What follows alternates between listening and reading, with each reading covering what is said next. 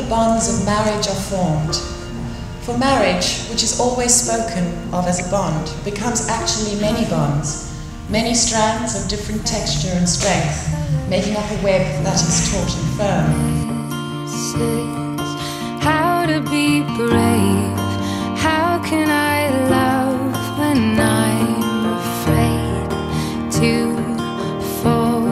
But watching you stand alone, all of my doubt suddenly goes away somehow.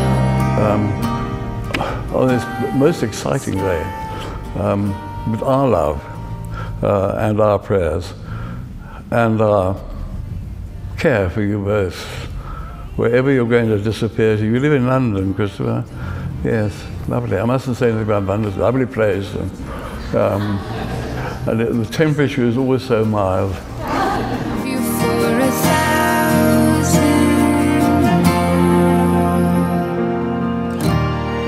I know that Kellie has found her true match in Christopher.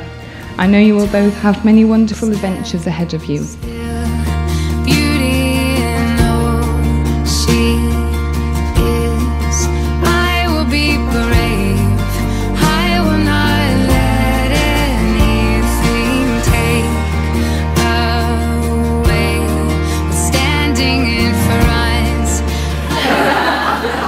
You passed on many wonderful traits to your daughter, but one of them was not allowing me the last word.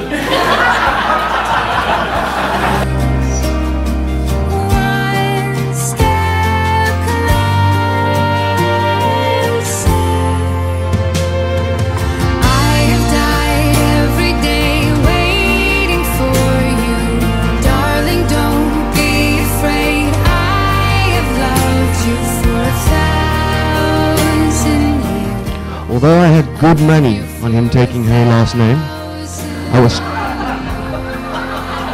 good money. I was truly happy when he told me that he had popped the question. Time has brought your heart to me. I have loved you for 1,000 years. I love you for 1,000 more.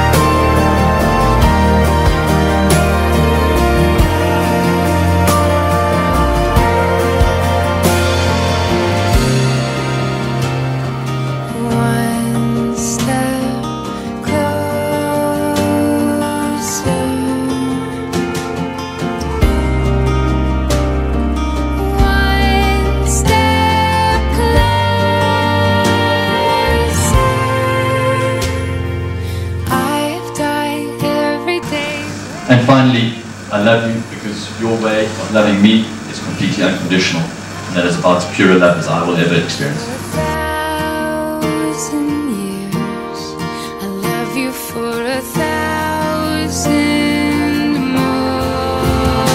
And all along I believed I would find you. Time has brought your heart to me. I have loved you for 1,000 years. I love you for 1,000 more.